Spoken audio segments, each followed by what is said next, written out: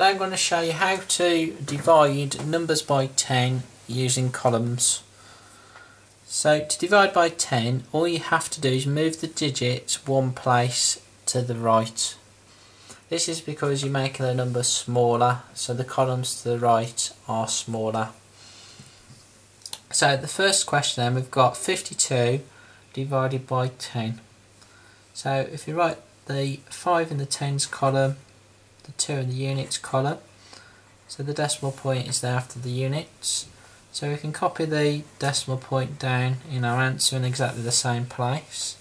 So let's just move each of the digits one place to the right. The 2 will go one place right, the 5 will go one place right, so we end up with the answer 5.2. So let's move on to example 2. So this time we have 21.8 divided by 10. So again we copy the digits into the correct columns, so the 2 in the tens, the 1 in the units, and the 8 in the tenths. So we just divided by 10, so all the numbers move one place to the right.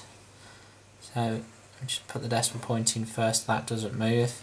So the 8 will go one place to the right, the 1 will go one place to the right, and the 2 will go one place to the right. So we end up with the final answer of 2.18. Thanks for watching.